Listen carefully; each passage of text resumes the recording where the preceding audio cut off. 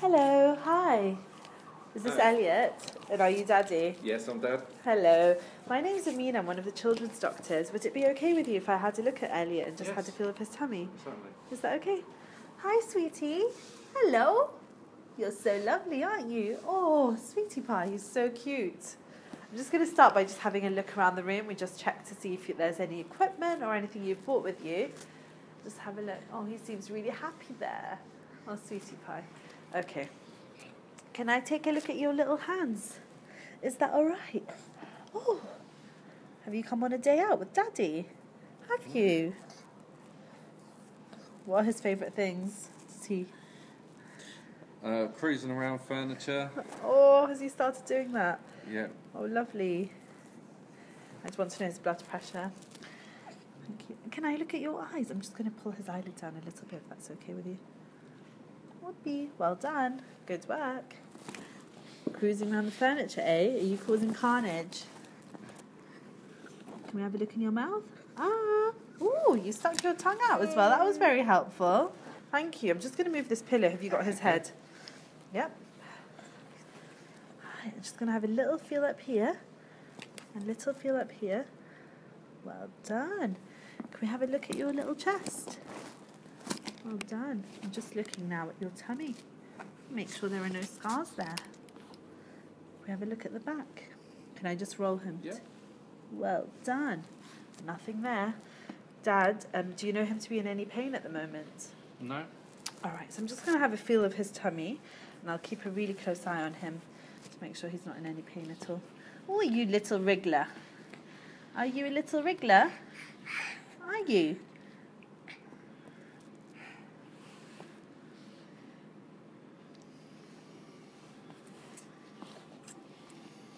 Do you like your dummy? It's the same colour as your eyes, isn't it?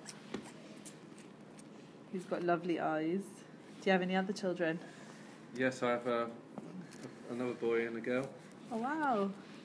So you're busy, eh? Yeah, I'm busy. Sorry, sweetie pie.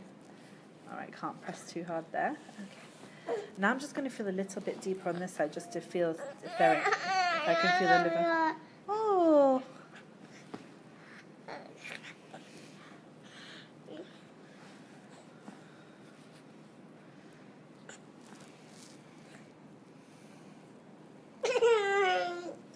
Okay, little tap. Tap, tap. Tap, tap. Tap, tap. Tap, tap. Tap, tap. Well done. Well done.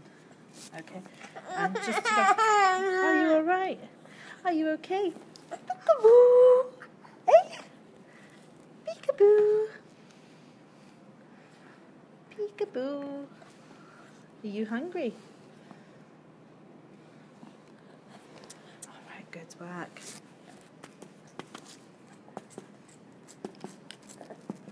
Ooh, have you got my card? Have you got my card? All right, good work. Well done. That's lovely. Can I listen to your tummy? Can we listen to see if it's making any gurgly, gurgly noises?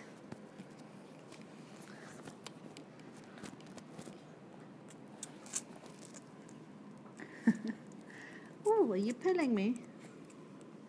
1 second. You can have it now. There you go. All yours. Just going to have a little look at his ankles. Just give them a press. Okay. That's lovely. Thank you very much. Thank you.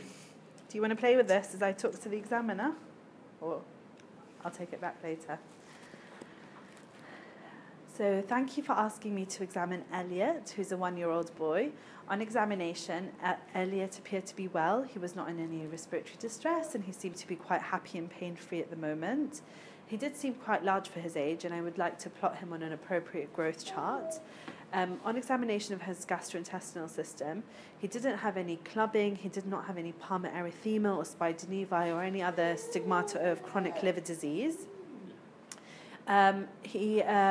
He did have slight plethoric cheeks, and I noted that he also had a nasogastric tube in situ. On examination of his abdomen, he did not have any pain. However, he did have a 3 to 4 centimeter hepatomegaly, which was not tender. He did not have any concurrent splenomegaly. His bowel sounds were normal, and he did not have any peripheral edema. So in summary, this is a 1-year-old boy who appears to be well today. He's got a 3 centimeter hepatomegaly and a nasogastric feed, and he's slightly large for his age. Okay. All right, so you mentioned that he has hepatomegaly, so what do you know that can cause hepatomegaly in a child? Sure. So the differentials for hepatomegaly include infection with viruses such as hepatitis B, C, or Epstein-Barr virus. Hepatomegaly can also be due to primary neoplasms of the liver or secondary to malignancy elsewhere, such as in leukemia or lymphoma. You can also get hepatomegaly in infiltrative diseases, such as fatty infiltration and cystic fibrosis. And you can also get it in storage disorders and in congestive cardiac failure. Okay, and how would you go about doing some investigations? So say you were seeing him in the clinic, you're trying to work out why he's got this big liver. What investigations would you do? Sure. So after doing a thorough examination, including a cardiovascular and a respiratory examination, I'd first start off with some blood tests. I do bloods for infections, including hepatitis A, B, C, and EBV. I would also want to do a full blood count, looking for his cell counts and doing a blood film to look for any blasts or any signs of malignancy. And I would also want to do a metabolic screen, which would include ammonia, lactate, and urine amino acids, and urine organic acids as well.